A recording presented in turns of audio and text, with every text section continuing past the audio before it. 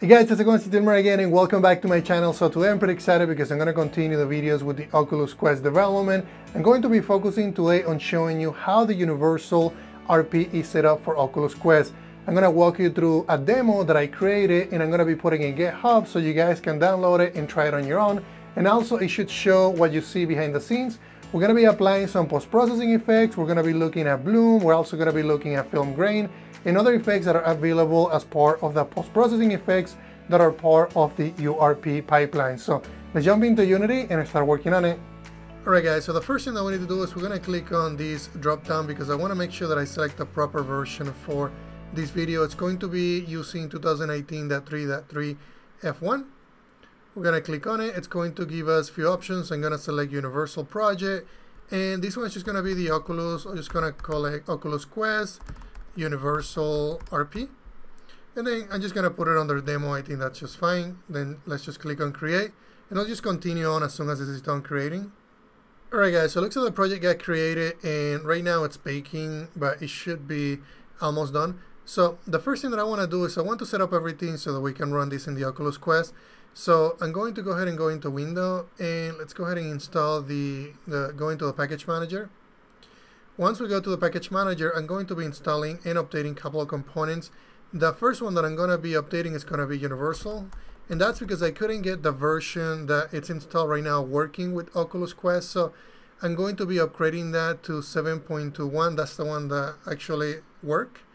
And when I say work, things weren't rendering on both eyes. With this version, everything renders on both eyes. Everything works well, just like you saw on the beginning of the video.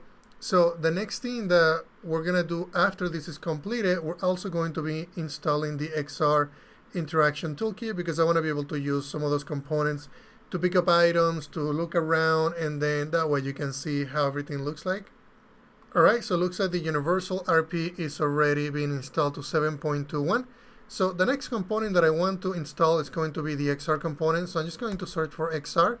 Then when you search for XR, you're going to see that there's just a lot of things in here. XR interaction subsystems. We also have the legacy input helpers. The one that I want to install, I believe still is in preview, and that's the reason why it just doesn't show. And yeah, it is still in preview. The latest version is 0.9.3, and that's the one that I think I've been playing with. So I'm just gonna go ahead and click on install. And right after this one, we're going to be installing the Oculus XR plugin because we're gonna be using the Oculus for our experience. Let's just give it a couple of more seconds. So, and once we get all the packages done, we're gonna be looking at interactions. So let's go ahead and get this one installed as well. I'm going to let's go ahead and install the one that has been verified to work with this version. I haven't really experimented with 1.20 and 1.20 preview one, so that's the reason why I'm telling you to use this one so that I can get some time to experiment with them, and then I can show you guys the results instead of trying to fix those results in this video. So for the most part, I think we got everything we need. So we got a couple errors. I'm just going to clear everything out, and we should be good to go as far as that is concerned. You can see that we have a post-processing volume right now, and I have a tone mapping, I have bloom. I'm going to increment and exaggerate we can probably just keep the threshold there, but maybe exaggerate the intensity a little bit just so that you can see basically what I had on the video.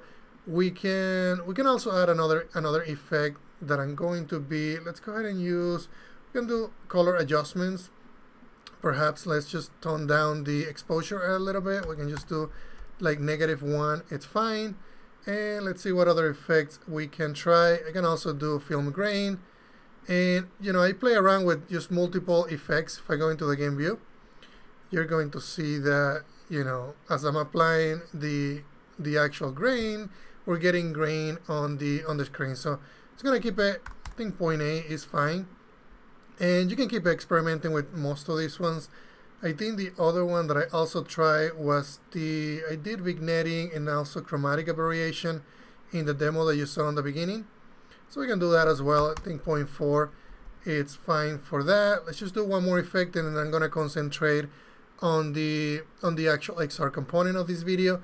So on this one, we can just play with the gain a little bit more and just make it look a little more classic style. So you can just play around with this. If you want to change the gamma, you can change the gamma. I'm just going to leave that one default. And it just gives you, different look and feel. So now let's go ahead and focus on the XR component so we can get this running. I'm gonna go ahead and click on XR, and then I'm going to be adding the, let me look at the room scale XR rig. That could be the one that, and I'm gonna offset it just a little bit because I don't think it's, I don't want to be right on the wall. I can probably just start right there. That's what I did for the demo that you saw in the beginning of the video, and then I think that pivot point is fine. Then if you want to pick up the items that we're looking at right here, which are the ones that I show you in the beginning of the video, I'm going to disable the gizmos because otherwise I won't be able to see anything. So if you look at these ones are set as static. The reason why they're set as static is because Unity didn't, they didn't really plan to basically have somebody pick up these items, which in our case we're going to be picking these items up. So what I'm going to do is I'm going to select all of these ones. I'm going to remove the static option. And then the other thing that I'm going to do is I'm going to add a couple of components. One of them is going to be the mesh collider. I'm going to set it to convex. And I'm also going to be adding a grabbable component. So it's going to be the XR Grab Interactable. I keep calling it grabbable because that's what the Oculus integration calls it. So I just get in the habit of doing that. The other thing that the other thing that I'm also going to do is I'm going to make sure that I have colliders in here so that when these items are, when the scene starts, these items are just not falling. So if I hit play right now, you're going to see that they are going to be falling through the objects. They're going to be on the floor because there's really no collider on this object. This is also set, there's really no mesh collider. So it's going to go ahead and add a mesh collider. And we're not going to be worrying about performance right now. All I want to do is just get it working, and then, if we want to worry about performance later, we can undo it do that as well. So for this one, I'm also going to be adding a mesh collider. I'm also going to be adding an XR Grab Interactable. And I should be able to basically pick up that piece of wood. Can also pick up this item, this item, this item. Let's go ahead and hit play, make sure that things are staying in place. I'm just going to hit play here and then have my scene view open. And looks like everything is working fine. This one is complaining about the start. Let me see why that is. The mesh collider with a non-kinematic rigid body is no longer supported. And let me make sure that I didn't set it to convex. So let me just clear that error and make sure that everything is working. We shouldn't be getting any errors anymore. Yep, it looks like that it's fine. And I think I have my glasses as well. I'm calling it my glasses. I didn't actually buy those glasses. So the next thing that we can do that I didn't do for the other video is we can also grab these paint buckets and also add components to those so we can pick them up and we can interact with them. So it's going to say this is going to be, just search for grab, and then we can do the same thing with this one. I'm not going to do it for the brush. We can just do it for the paint, but I think that gives you enough, enough examples. And we make sure that on this one I set it to convex. I did. And let's go back to this one, and I'm just gonna add the last component. Perfect. So now that we have everything set up for for us to interact with XR, we need to make some changes. Otherwise, this is not gonna build on the actual device. So I'm going to go ahead and go into File, Build Settings. I'm going to be switching the platform to be Android, and also click on Switch Platform so that we can switch all the assets and everything to be running under Android.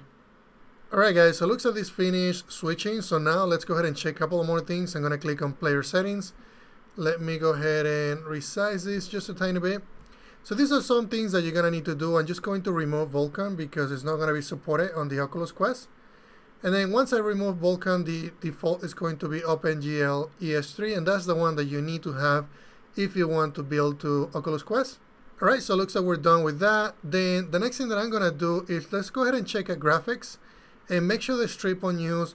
I had a lot of questions from people, and some people are experiencing delays on how much time this is taking. So 7.2 of the Universal RP should fix that issue, but if it doesn't, make sure that you look at these settings. If you click on strip all, it's going to, it's going to speed up the process of building.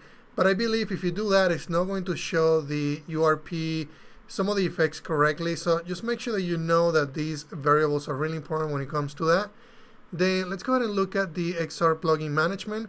We need to click in here and also make sure that we load the right plugins. So right now we have the Oculus XR plugin installed, but we also need to add the loader. So I'm just going to click here to add the Oculus loader.